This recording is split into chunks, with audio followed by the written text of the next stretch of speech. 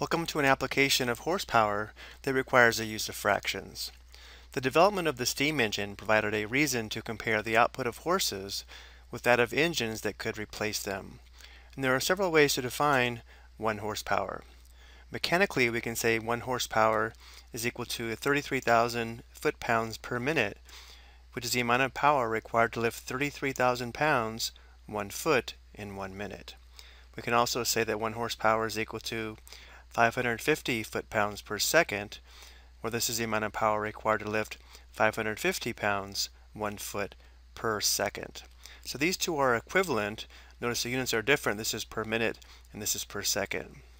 For comparison of an electrical engine, we can say 1 horsepower is equal to 745.7 watts. So we want to find the horsepower of a motor that has a torque of 5 1/4 pound-feet and has 2,750 revolutions per minute, where torque is the measure of a force's tendency to rotate about an axis. So to find the horsepower, we're going to use this formula here, where the horsepower is equal to 2 times pi times capital T, which is the torque, times the revolutions per minute divided by 33,000. So now we can see where this 33,000 comes from. And when using this 33,000 here, the revolutions do have to be in revolutions per minute, as we see here in the units for 1 horsepower. So for this example, we're going to use an approximation for pi. Remember, pi is an irrational number. We'll use pi is approximately equal to 22/7 for our calculation. The torque, capital T, is going to be 5 1/4 pound-feet, and the revolutions per minute will be 2,750. Let's set this up on the next slide. So again, we're going to have the horsepower is equal to this fraction here, where the denominator is 33,000, and then we'll have 2, which I'm going to write as 2 over 1, times our approximation for pi, which we're using 22/7. So because we're approximating pi, I'm going to go ahead and change this equal sign here to an approximation symbol.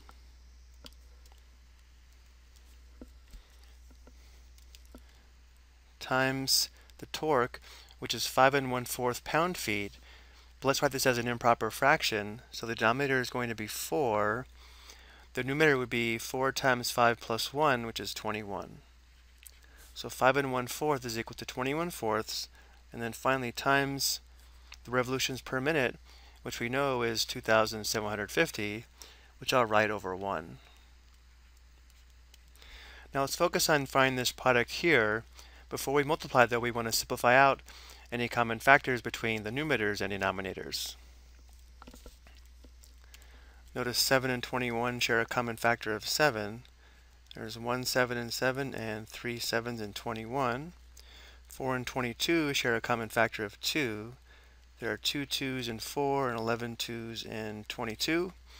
And we also have a 2 over 2 here that would simplify to 1. So notice in this product, all the denominators are now 1. So our denominator is going to stay 33,000. And our numerator is going to be 11 times 3 times 2,750, which is 90,750. Now let's focus on simplifying this fraction. Both of these would be divisible by 250, so let's start there. Divide them both by 250.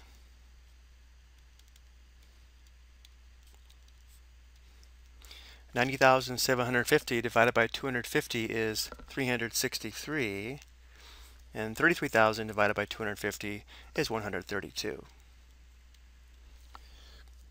Now at this point it may be more difficult to simplify, but remember the divisibility rule for 3 is very helpful, which means if the sum of the digits is divisible by 3, so is the number.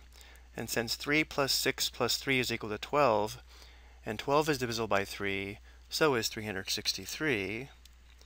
And since 1 plus 3 plus 2 is equal to 6, and 6 is divisible by 3, so is 132. 363 divided by 3 is 121. 132 divided by 3 is 44. And now notice they're both divisible by 11. So we have 11/4 for the horsepower. So the approximation for the horsepower is 11/4. Let's also write this as a mixed number. So 11 divided by 4. There are 2 4s in 11. 2 times 4 is 8. We subtract. We have a remainder of 3. So we can also say the horsepower is 2 3/4. We have the whole number, and the fraction is a remainder over the divisor.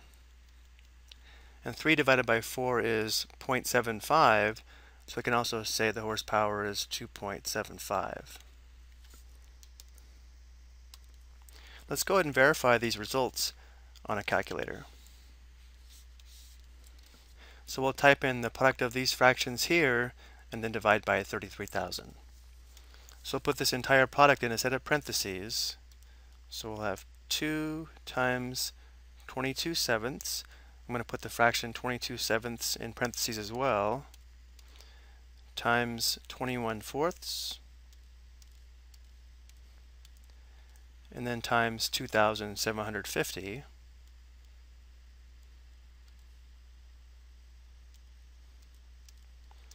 Close parenthesis, that's the numerator, and then we'll divide by 33,000. This does verify that our work is correct. We have 2.75 horsepower. If we press Math, Enter, Enter, we can also verify that 11/4 is also correct. I hope you found this explanation helpful.